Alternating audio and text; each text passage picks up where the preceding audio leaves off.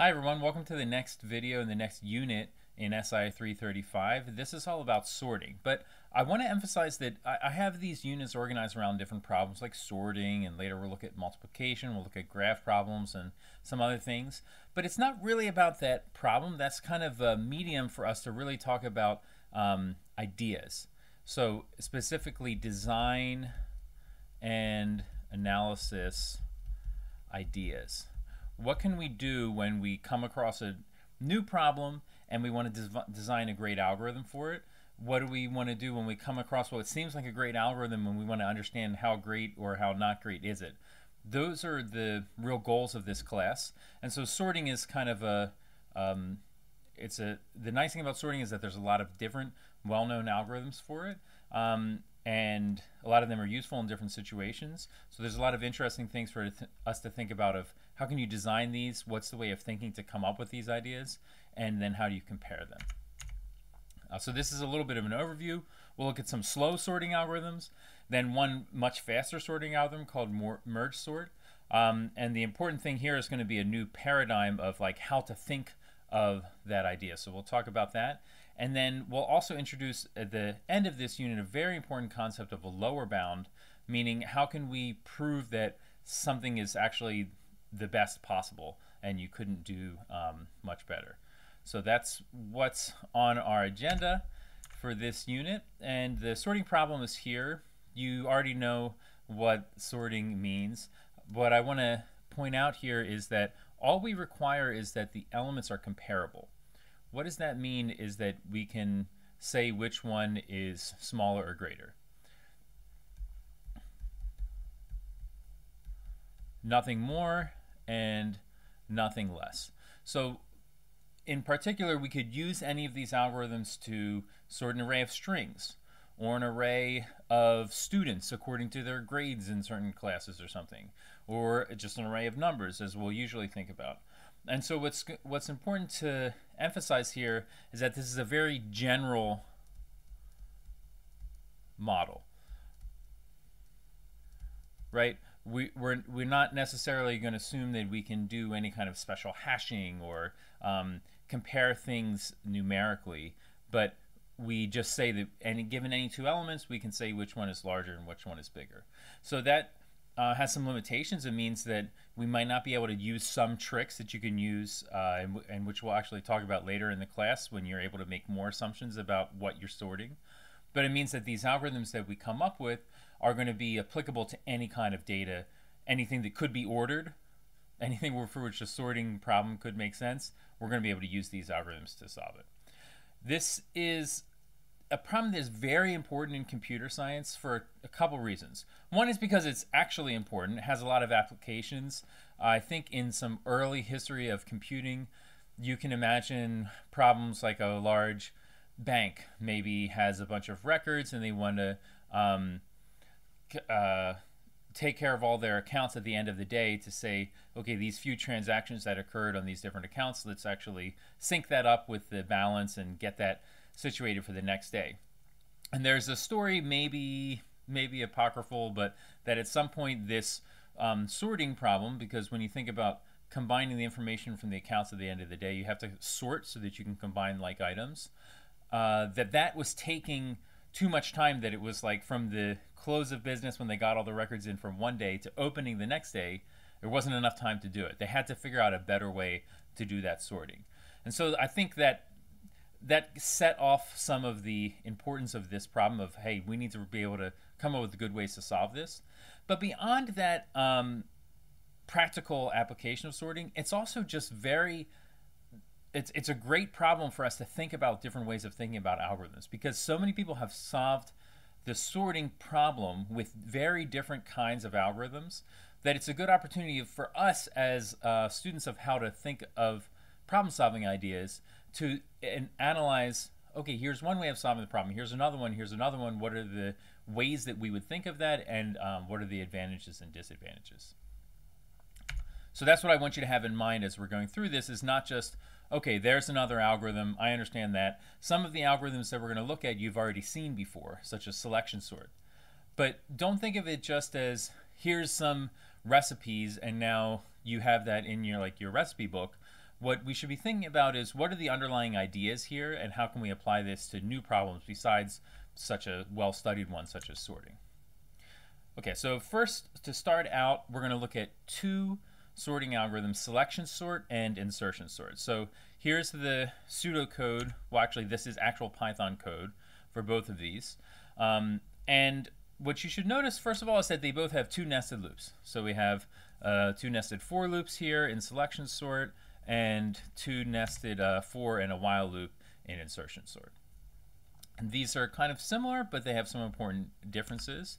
And so let's look at this. And as we're going through just some notation in case you're not familiar with Python, when we see this kind of thing, range of some blah up to blah, this means that I is going to get assigned to 0, then 1, then 2, and it goes up to the second bound minus 1. So this is actually going to go up to the length of A, usually we call that n, minus 2. See, because this range goes up to len A minus 1. So this, so just like a for loop, a standard for loop in C where you would have like a strict less than for the upper bound, that's what you should think about for these ranges. And similarly for this one here, this is going to start with like j equals I plus 1, then I plus 2, then going all the way up to n minus 1. Okay, so how does selection sort work? What selection sort is doing is it's at each step along the way, it's selecting the smallest thing out of the rest of the array and then swapping it to the front. So if we come up with some kind of toy example here for an input to selection sort. Okay, here's my randomly chosen input array that has size 10.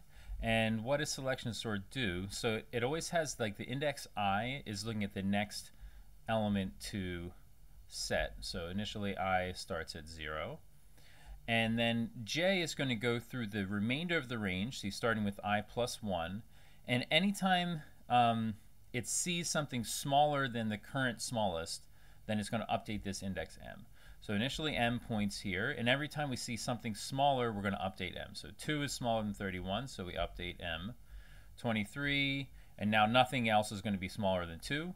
So after going through this whole loop for the inner loop, we'll end up swapping 2 and 31. So we swap these. Now this is 2 and 31, and everything else is the same. And at this point, after each step, that element, element index I, is now the correct thing. So now this 2 is correct. We never have to look at that again. And we kind of repeat the process starting from the second element in the list. So now I is pointing to index 2. And m is also starting right here. And but remember, sorry, it's pointing to 31. And now we're going to find, okay, what's the next smaller thing? So we update m. Okay, 23 is smaller, so we update that. 99 big, 38 blah blah blah, 27 big, but 12 is smaller, so then we'll update m again. And then now that's the smallest thing of what's left. So we swap this index, index 1 with index m. So this 31 now will become 12, and 12 will become 31. Now 2 and 12 are both in the right position, and we update up with the next one. And in this case, the 23 would stay where it is because it has nothing else is smaller than that out of what's left.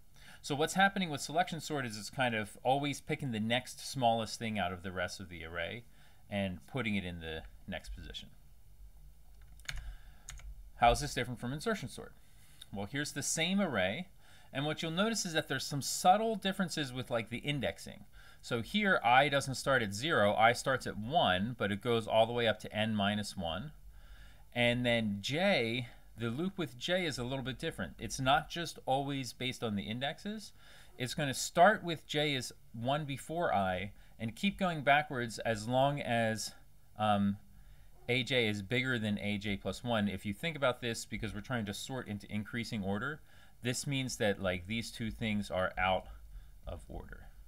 So insertion sort is trying to always put the beginning of the list back in order. So when we start out, the first element by itself, the reason why this I starts at 1 is because the first element itself, that's the sorted list. 31 by itself, if we forget about the rest of the list, 31 is sorted list, just one thing. So what's going to happen is each time with insertion sort, you try to add in one more number and have that be part of the sorted list. So the next step through, which is really the first step of the algorithm, I is going to point to index 2. And then we're going to start with this j, like looking backwards and seeing how many times do we have to swap so that this whole part of the list, 31 and 2, becomes sorted. And so in this case, 31 and 2 are out of order, so we swap them, and you get 2 and 31, and that's good. And so now what do we know? It's not that 2 and 31 are absolutely what belongs here at the beginning of the array. It's just that for the numbers that they are, this part of the array is now sorted. There might be some smaller things later on, but this part of the array is in order. And so now when we think about 23 at the next step through, then we compare this to what's behind it. So 23 versus 31, oh, 23 is smaller. So we swap those. 23 comes here, 31 goes there, and then we move backwards. So that's what this j equals j minus 1 does. So now we move backwards, we compare 2 and 23, that's in order. 2 is already smaller than 23, so there's nothing more to do. And now we have the first 3 elements of the list are in order. Next step, I'll just do a couple more here. So the next step is with 99. Notice that when we try to incorporate 99, right away we compare, so we always comparing to like the thing behind it in the list, right? Because we have this part of the list, 2, 23, 31, which is already sorted, and now we're trying to throw in one more number. In this case, we get lucky. Why is that? Because 99 is already bigger than 31. So in this case, it doesn't have to do anything. 99 just gets compared to 31. We say, hey, it's already in order. Then I know the rest of the list is in order up to that point, so now my first 4 numbers are in order. So sometimes you have to do almost no work, like when you're incorporating 99 here. But then when we have, like in this next case for 38, that's going to have to get swapped with 99. 84 is going to have to get swapped with 99. 27 is going to have to get swapped with like a bunch of values to get all the way back to this index. So every time you come to the next number on the list, if it's a small one, you have to do a lot of work to put it back into the place where it belongs. If it's a big number that happens to be next, then you don't have to do any work. You can just kind of stay where it is. And so that's the idea of insertion sort. The difference between these, if you want to think about how they're working, selection sort is always starting by putting the absolute right number at the next position in the list. So it's looking through the whole thing and saying, what's the next thing that needs to go here? Whereas insertion sort is not really looking ahead, it's looking backwards. It's saying, I'm going to take the numbers that I have at the beginning and I'm just going to try to keep putting them in order. And so that difference seems to be like kind of similar in terms of the loops and everything, but it makes a bit of a difference in how these work and in the analysis. One of the things that's going to be useful in this class when we start to think about different algorithms, different ways of solving problems, is to try to take a step back and saying, what's the similarity, what's the common like pattern or feature that's going on here? So for these two algorithms, we could think of them as just like separate ideas. Insertion sort is this thing, selection sort is this thing. Let's analyze them separately and decide what they are. But it can be useful for helping our thought process of coming up with new ideas to say, what's the common feature here? And I would say both of these kind of work in two phases. There's like pick and place. So pick is how do you choose the next element that you're going to worry about, and place is you put it into the position where it goes. Right? So what's the way to think about this in terms of pick and place? Well, for selection sort, the picking is hard because we're picking the perfect number to put in the next spot. We're looking through the whole array and saying what's the smallest one that would come next. And so that pick operation is kind of slow. We have to look through the rest of the list. But then once we have it, we know exactly where to put it.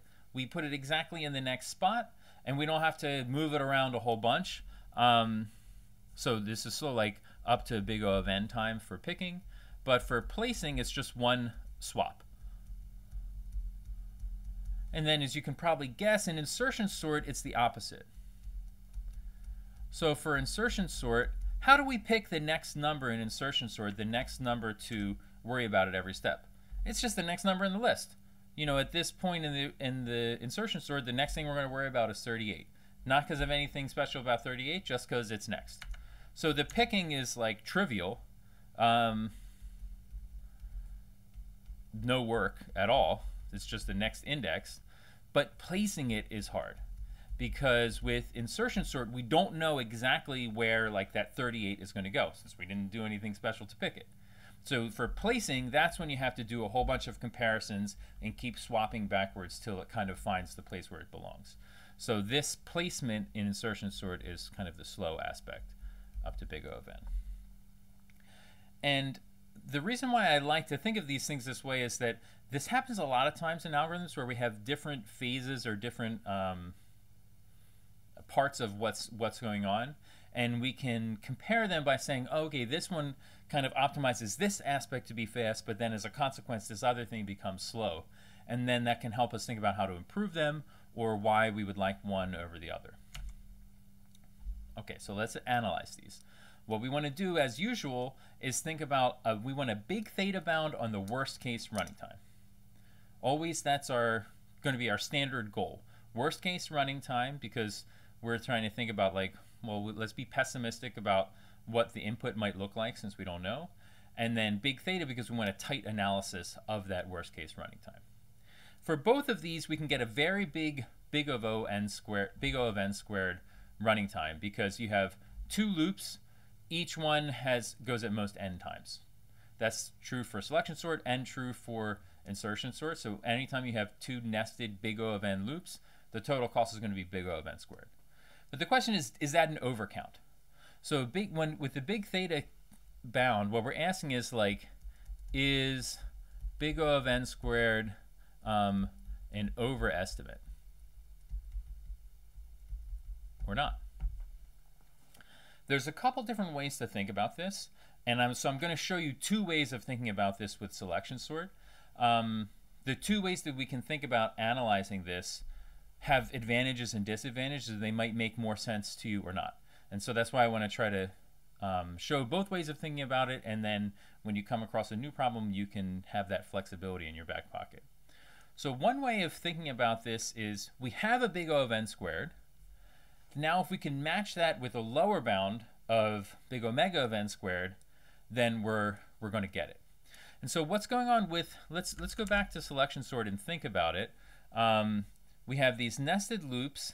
This outer loop definitely goes n minus 1 times. No question about that. But the issue is that the inner loop, the number of times this runs depends on I, right? So the number of times this goes is like n minus I minus 1. If you count it out. Like the first time through, it's n minus 1 from 1 up to n minus 1, so that's n minus 1 things, and this inner loop becomes 1 less each time. Why does that make sense? Is because the inner loop is kind of finding the smallest thing from the rest of the list, and that rest of the list, the unsorted part, is getting smaller every step.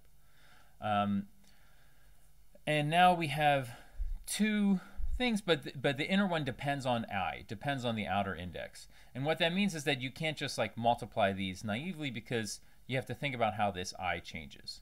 So let's think about what that is as we add it up. The first time through, it's n minus 1. Then it's n minus 2, because for that second phase we have two things, and we're looking through the rest, n minus 2. And then this is how the summation is going to go. N minus 3, n minus 4, all the way down to the last step is only going to be one thing that we have to look through. And so this is the summation that we're trying to think about what it is, and that's going to tell us how many times this inner for loop gets executed. In this case, it's a very simple, like standard arithmetic summation, so you probably already know what this is going to be. But I want to just show you two ways of thinking about this kind of a summation. So let's go back to this slide. We can think about this pictorially. So we have, if we think about these as bars, the first one is n minus 1, then n minus 2. I hope you can hear my cat. Then n minus 3, n minus 4, n minus 5, all the way down to the last little pile is just 1. So I'm not very good at drawing, but imagine that these are all the same width and they're getting kind of one shorter every time. Well, I said that one way of getting this to be a tight bound is matching it with the big omega. So if you don't like to think about summations, one trick that works a lot of the times is to just carve out a big enough piece out of this puzzle that I know is going to be big enough. So one strategy is, I'll say like the big omega strategy, is I'm going to have a matching lower bound with a smaller constant. So I want some kind of matching something times n squared with smaller constant there. Okay, so what is this strategy is I can think about half of the time. So when is this the most expensive? That's what we're trying to think for a lower bound. Well, the most expensive iterations for selection sort are the first ones. So we can say that we have at least n over 2 iterations of the outer loop when the inner loop is more than n over 2. Right, so that's kind of what I've drawn in this box here, saying that the most expensive half of the outer loop has the inner loop always being at least n over 2. And so then now we can multiply those to say that the cost is at least the product of those two, which is n over 2 times n over 2, which is 1/4 times n squared. And notice that's a constant times n squared. So that's big omega of n squared. And now we're done. Because we already knew it was big O of n squared just by saying each loop has at most n iterations. You can think of this big O of n squared as being kind of like considering the whole big box, which would contain everything here. So what we've said is that this big fuchsia box is n squared, and that covers everything that the algorithm does plus more. So it's an overestimate. The red box is n squared over 4, and that only covers things that the algorithm does but misses some, so it's an underestimate. And when we have an overestimate and an underestimate which have the same asymptotics, like both n squared in this case, that means that we have a big theta. So from this, we can conclude that selection sort is big theta of n squared, which is what we want to understand. So it's really that's why we call it quadratic time, because it's n squared. And another way of doing this is kind of the precise way. So this was the imprecise, like getting an overbound estimate and an underbound estimate, and then they match up. The math is easier because the most math that we had to do was multiply n over 2 times n over 2. But the logic of it is a little bit more tricky. So this is like we have to think more creatively in the logic of how to do it. But then the actual mathematics is super easy. The other way is that you have to do a little bit harder, like math, arithmetic stuff, but it doesn't require as many leaps of logic. And so this is just kind of just do the summation. So this ends up being exactly the summation that we care about when we think about the cost of each iteration through selection sort. And it comes up with this formula. This is n times n minus 1 over 2. We can rewrite that as 1/2 n squared minus 1/2 times n. So the 1/2 n squared dominates, and that's when we know that it's big theta of n squared. So for this one, you don't have to do an upper bound and a lower bound because we're counting exactly how much it is. So not as much of a logical like trick, oh, let's think about how we could carve out a big piece and a small piece, make sure we don't overestimate too much. Nope, you just say exactly how many iterations that is, but we have to know a little bit about summations, and this should be a review from like your discrete math class, how to do this arithmetic series summation. We'll get more practice about this as time goes on. And at this point, I would say that you should be able to use both of these methods to be able to think about selection sort. And that's where we're going to leave it today. I want you to think about what would be more difficult, slightly more difficult about analyzing insertion sort. And that's where we'll start for the next video.